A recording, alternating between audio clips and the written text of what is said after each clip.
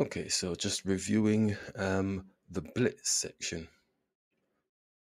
of the games that we've played since April, I believe. And what we're looking at is this mystical 75%. The 75% whereby basically you're either advantaged but disadvantaged because you've made an error, but you've just won because the opponent didn't take the advantage of your error. And also looking at the aspect of clear wins. Did we win them advantageously all the way through the game?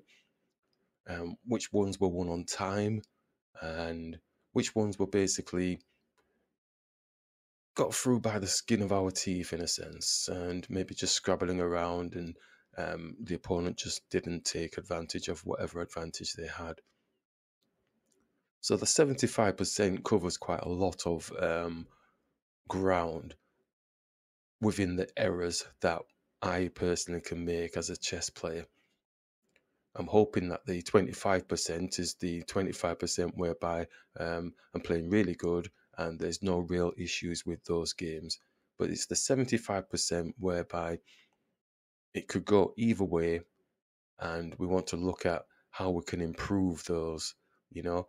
Were they draws? Did we drag a draw out when really we didn't deserve to win? And did we lose when we should have won?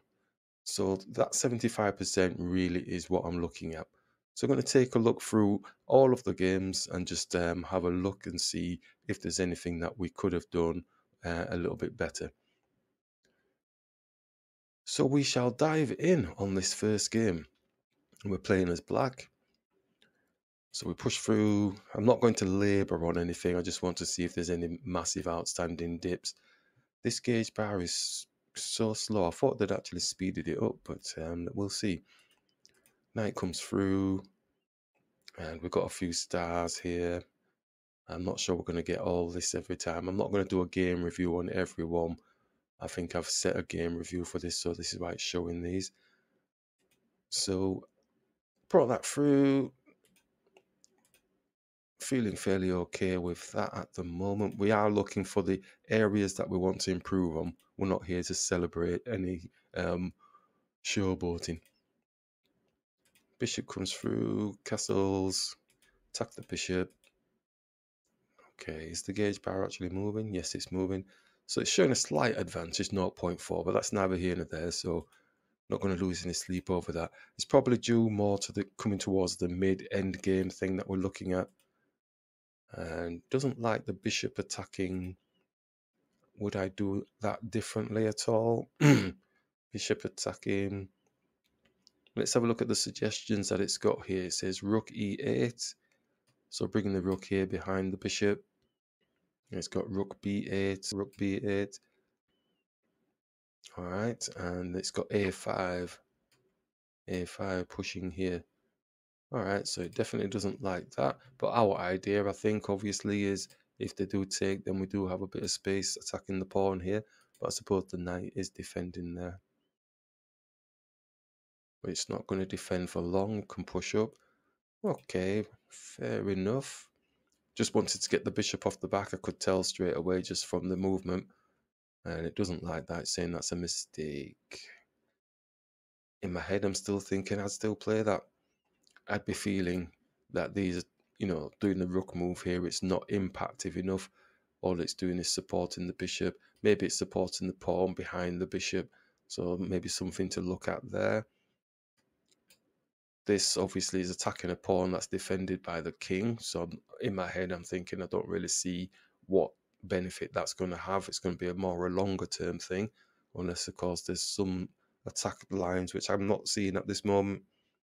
So probably this rook move here to the e8 looks a little bit better because at least it's powering through and supporting the pawn here. So I can see that. I could work that into my mental Rolodex. Not going to get these positions ever again, but the concept should work for us.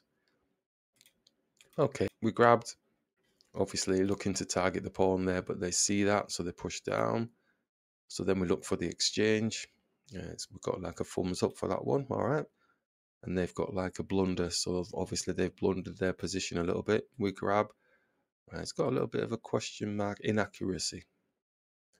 All right. So I don't really see a problem with it, but let's see what it's saying. Rook takes f3. Oh, got a free pawn. And the bishop's protecting the rook. Oh, dear me. Yeah. I won't even say it's time pressure, but because it is a fast game, I'm just thinking, well, just get the rook off the board. You know, looks fairly even Stevens. We may be able to do something with the position.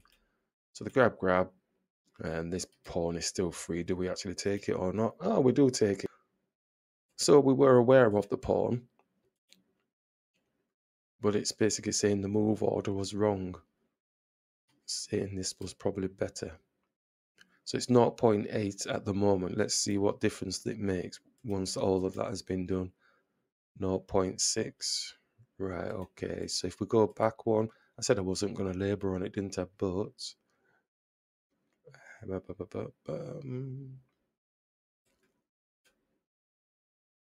0.7. If they did take 0.8. If it came and attacked the bishop, which probably is the normal thing to do, then it's gone 1.1 for us. Okay. Right, so it did make a difference.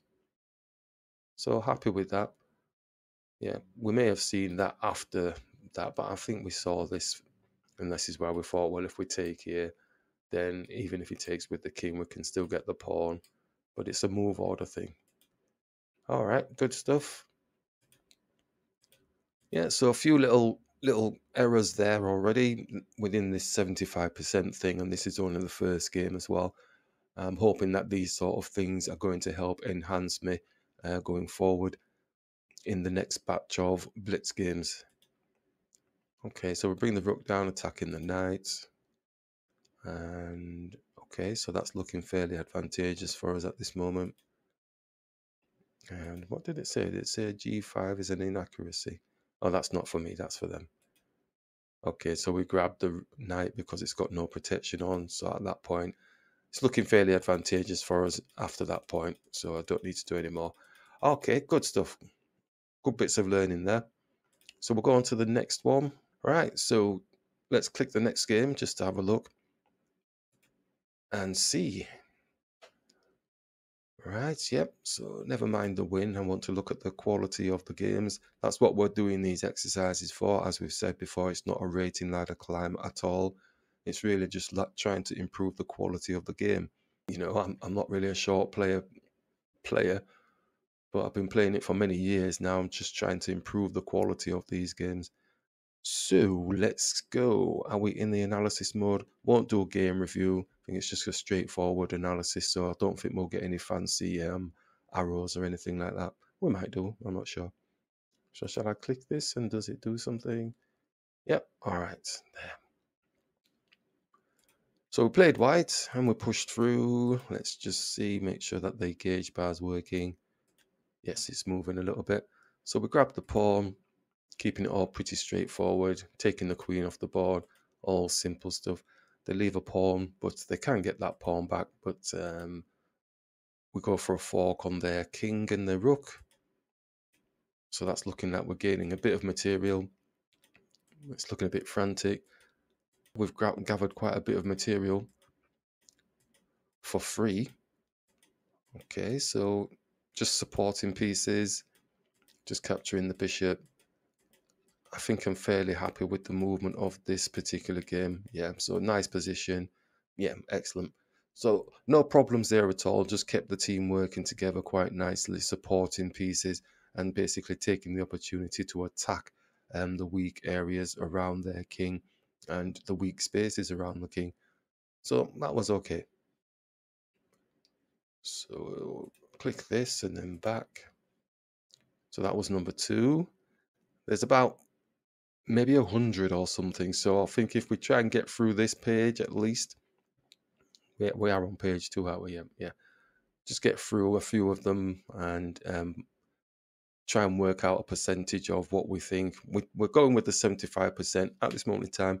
Doesn't feel too bad at the moment. The first one needed some work on in terms of position, targeting, move order, and second one pretty straightforward. Okay, so let's just jump in. Let's just click the analysis, playing as black, and see if there's any major dips. Yeah, this game felt a little bit weird. I can tell straight away from the position of the pawns already. I'm not really a fan of this type of position, and I really probably should try and avoid getting into this position. It's just obviously the opponent. I'm led by the opponent because they're playing as white, but I feel like my response isn't the best. Okay, so we'll just see, and we take the pawn off. We take the pawn off there, feeling a little bit better. Queen comes through, taking and going for the exchange. Yeah. Okay, still a bit sketchy. Yeah. It's not really a nice position, really, for us. But does the opponent take advantage of that? They don't actually take advantage of their position. Yeah, so at this point here, it's drawish, but during the game feeling, well, I'm a little bit hemmed in. White square bishop's not out. My rook's not really going to be able to own the file here, as you can see. So that's a big concern for us. But from that moment, it didn't look like they took advantage of the potential for owning that file with the rook and taking it a little bit further. So they lost a bit of material through those exchanges. So we've now got a bishop and a knight and a rook. So I think we can rest easy now. And that should be pretty straightforward. Don't need to hammer that one home. Okay, so that was opponent error on that one, really. So we'll come through here. So fairly happy with that. That's not too bad. And we're on to number 4, yes. So just click here. So yeah, as normal, just don't be looking at, oh, well, you've won. That doesn't mean anything to me. It's the quality of the win. That's what we want to try to establish. So far, I don't think we're doing too bad. And it's a 3-minute game with 0 increment on. So again, that's quite good. Analysis. Playing as black, nice one. I do prefer playing as black. Don't tell anybody. So they grabbed. Brought the bishop out. And attacked. Okay, looking pretty drawish at the moment, feeling drawish. Can we take advantage of the position? We're owning the file with the rook. Again, basic stuff, but it does help. Doesn't like that rook move up, but it's not majorly. So, 1.6, attacking the pawn. Queen's gone down. Okay, yeah, cool. And then we go for the finish. Excellent. Okay, blindsided from the opponent's side. Okay, so that's another straightforward one.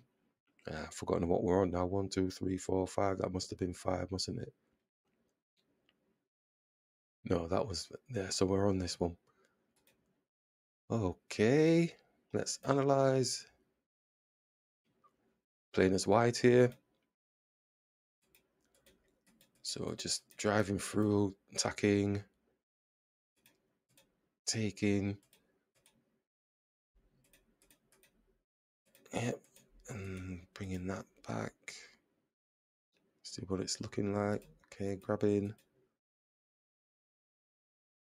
See, this type of position, in my head, I always think, well, it is pretty dangerous for us as well, because if they get to castle on the queen side, then they do have the power base ready to focus down on our king side.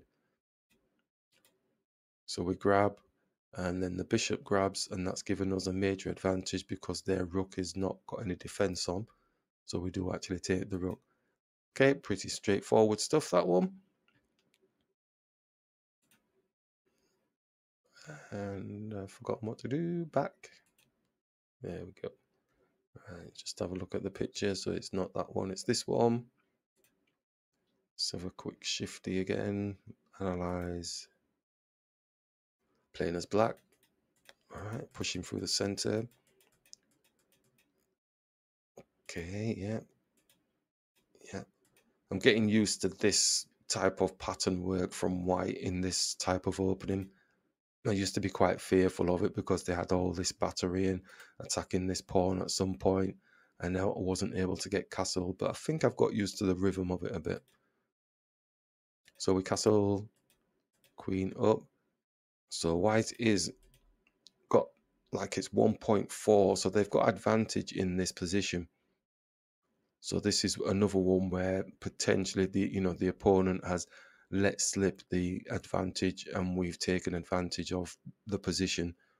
So it's something to be mindful of in that, okay, we've got to really, you're not going to be always ahead in the evaluation, when you do your evaluation and look at the computer side of things, because especially if you're playing as black, you start second. So yeah, trying to balance yourself out and work with what the opponent's actually doing, so they're always one step ahead. So it's nice to be able to claw back the advantage. Not that I had any worries during the game, I don't think, in this. The position looks okay for us.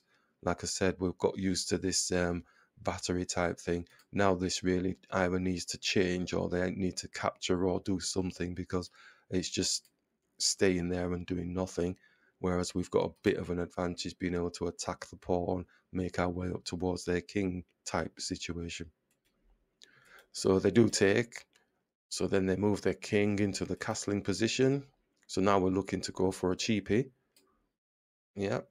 But it's 0.52 white, but their advantage has diminished because it was 1 point something. And they don't see it, but it's not a checkmate, but it's a check on the king, which makes them feel a little bit uncomfortable. So we do put a check on, and then we're looking to claw back some space and maybe try and potentially put some hurt onto the king somehow. Queen comes down looking for an exchange, but the queen doesn't have any protection on it, so we can take. So this game here was really more about the opponent losing that advantage that they had and us taking advantage of the weaknesses towards the king area. Yeah, like that one. Like that, this one. Okay, and let's just go here. And let's have a look at this analysis. Playing as white, pushing through the center. Just jump through, see how this opening's working for us. Yeah. I do like this pawn maneuver. It's just, I know that it's going to get taken off the board. The head of the snake usually just gets taken off the board. It's doing a good job blocking here and here.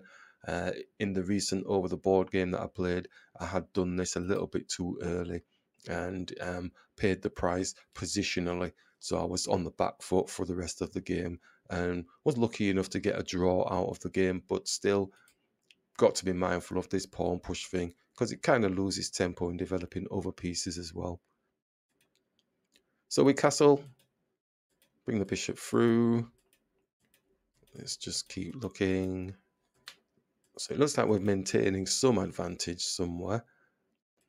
Nice position with the bishop, so the king's doing a little bit of a walk. Putting checks on the king now. Looking to exchange the queen off, taking the queen off, yeah. Okay, so it looks like we've gathered quite a bit of material and position play as well. Advantages for us, 4.1 at the minute. Don't know whether we're maintaining that though, let's see. So just grabbing pieces that are unprotected. You can see what the opponent's trying to do though. keep that pressure towards our king, get this pawn pushed down with the bishop and the rook. Bringing the knight into the game, capturing. Okay, it's not done a major dip at the minute, so we're targeting, just trying to get a squish on the king. King's moved off the line. Okay, so it's not dipping for us at the minute, so it's still plussing. And looks like they resigned or something there. All right, excellent. Yeah, so the gauge bar was more on our side in this particular game, so advantages throughout, I suppose, with the dishevelment of their king's position. Okay, and this one. And analysis, let's have a look at this one. Plain as black. Okay, so push through the center. Got to check the gauge bar on this one. Probably made a massive error in this one. So pushing through, knight's there. Smaller piece attacking a higher piece. Feeling a little bit congested here, but feeling like I was managing it. Bishop came, attacks there. King comes down. The magic of their pawns. King takes.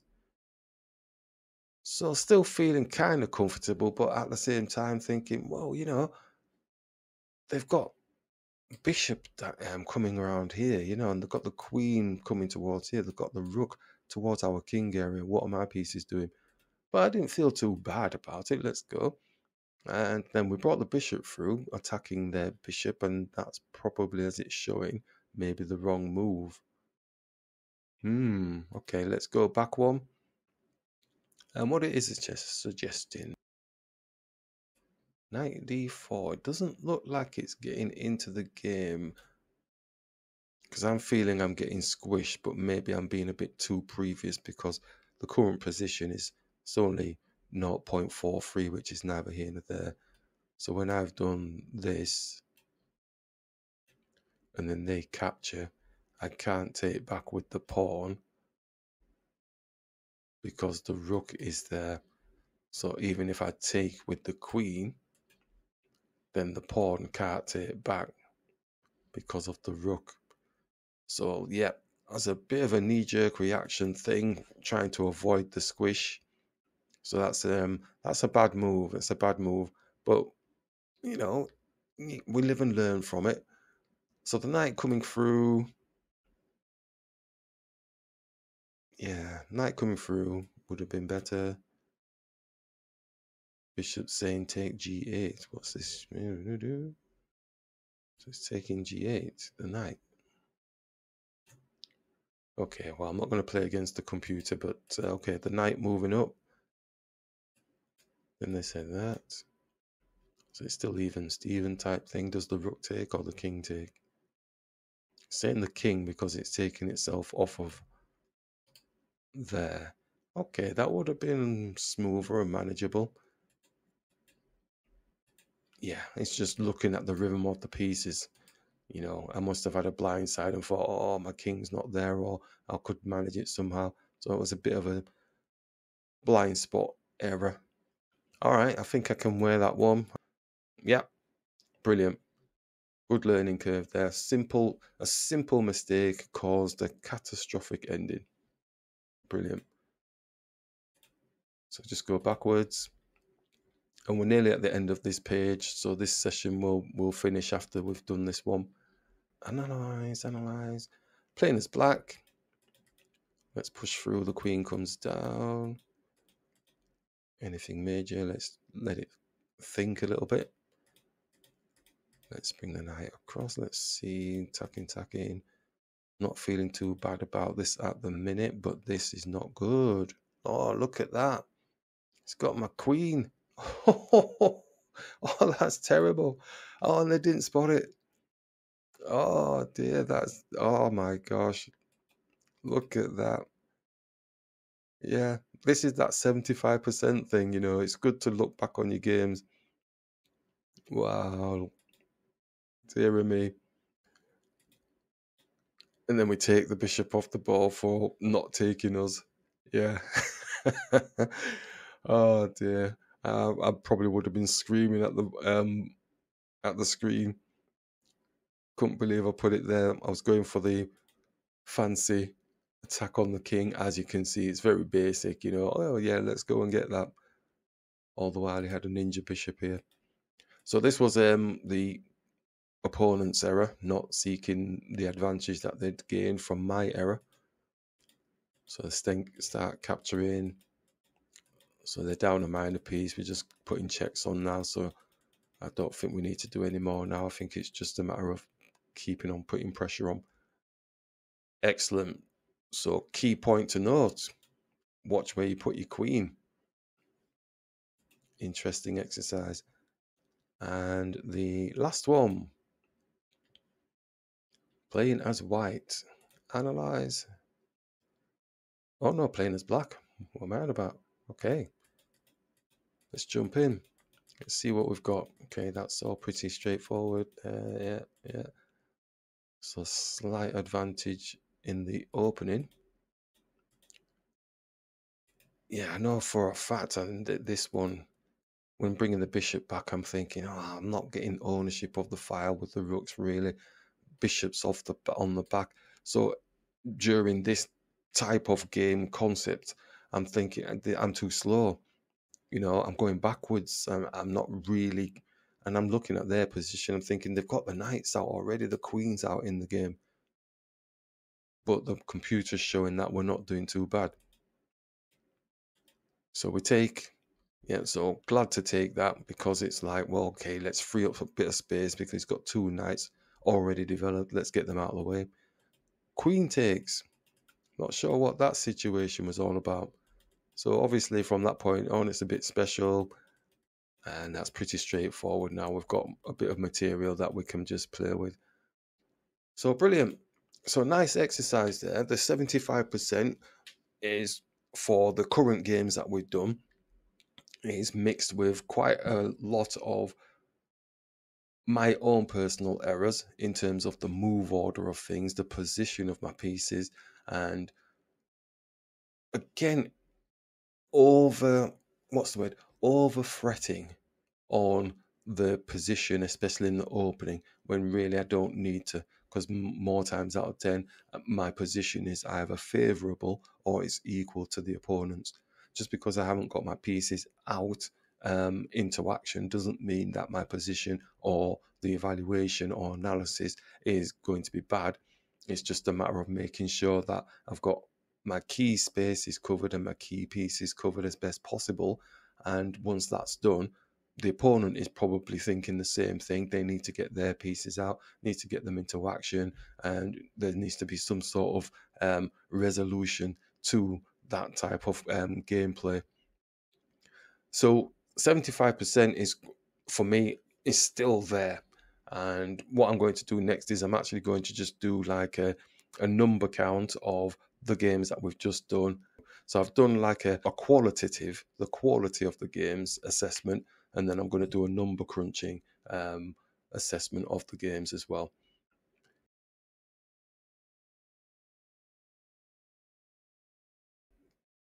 So after finishing the evaluation of all of the Blitz games that I've played so far, which is a total of 60, and basically there were 15 losses, which comes around about to 9%, and then two draws, it's like 1%.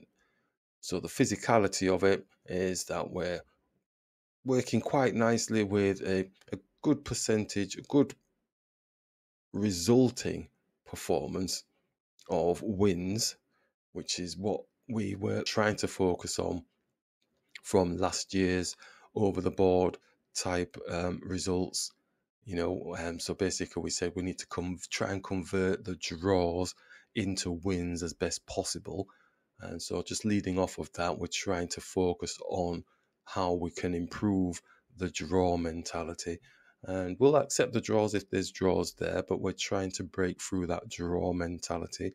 So we're practicing these shorter games. I take them with a pinch of salt, obviously, because we're really long player type things. But if we can bring it into this exercise, maybe it can help improve the quality of our games in the shorter games as well.